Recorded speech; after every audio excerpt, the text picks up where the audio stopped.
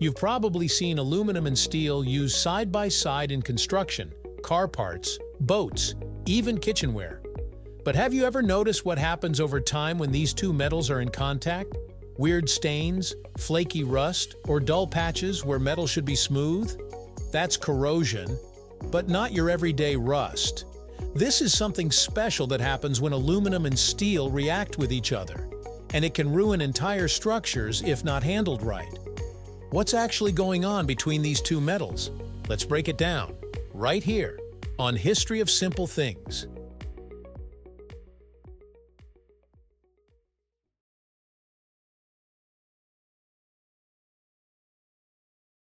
First off, what exactly is corrosion?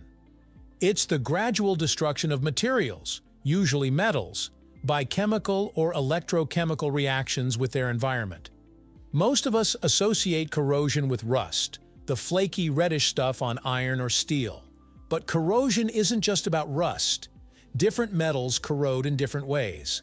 Aluminum, for instance, doesn't rust, but it still corrodes. It forms a dull, whitish layer called aluminum oxide.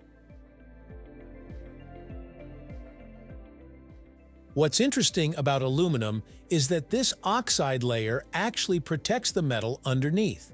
It acts like a natural shield, preventing further corrosion. Steel, especially when it's not stainless, doesn't have that luxury. Once it starts rusting, the damage just keeps going deeper. Here's where things get interesting. On their own, aluminum and steel might behave just fine. But when they're physically touching, and especially when moisture is involved, they can start corroding faster. Why? The answer lies in electrochemistry, specifically something called galvanic corrosion.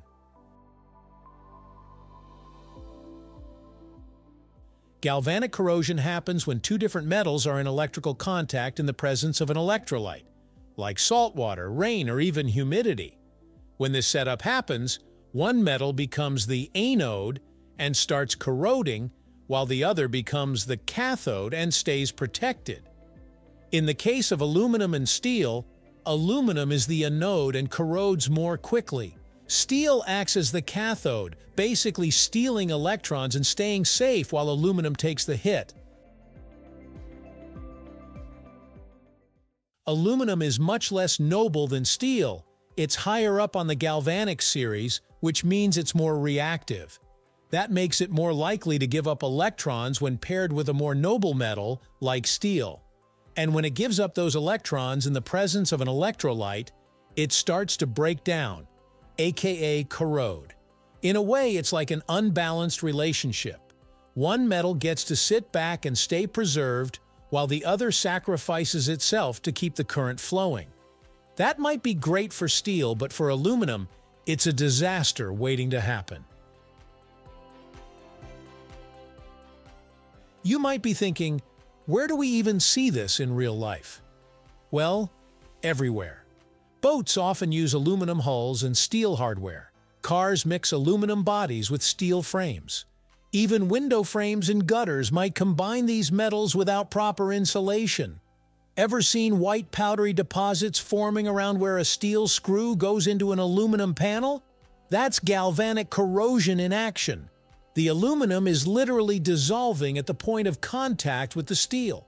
And once it starts, it spreads fast.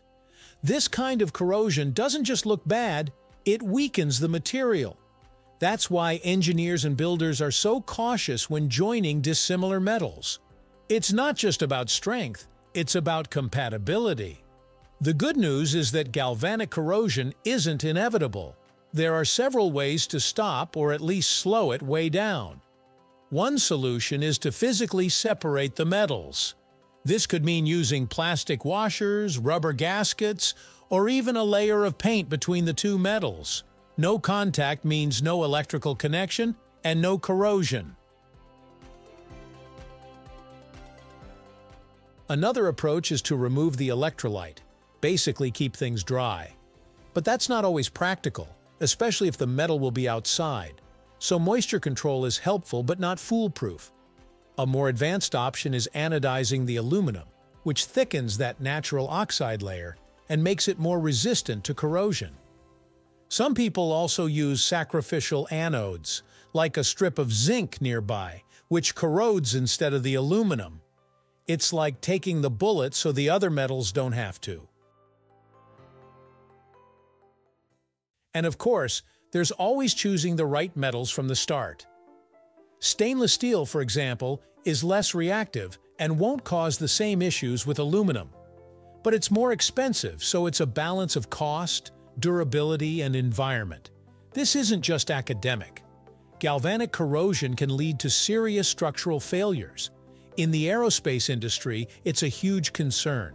Planes use a lot of aluminum for its lightweight, but they also use steel for strength in certain components. A tiny bit of unchecked corrosion between those materials can cause fatigue cracks or worse. In the marine world, aluminum boats with steel fasteners are notorious for developing weak spots that go unnoticed until a part literally falls off. Same goes for bicycles, railings, bridges, and even household items. And it doesn't happen overnight. That's the sneaky part. Galvanic corrosion is slow and silent, but destructive. When aluminum and steel touch and moisture gets involved, a tiny battery is created. That's galvanic corrosion. And in this battery, aluminum sacrifices itself while steel benefits. It's an electrochemical imbalance that turns good design into future damage if you're not careful. But once you do know, you can work around it.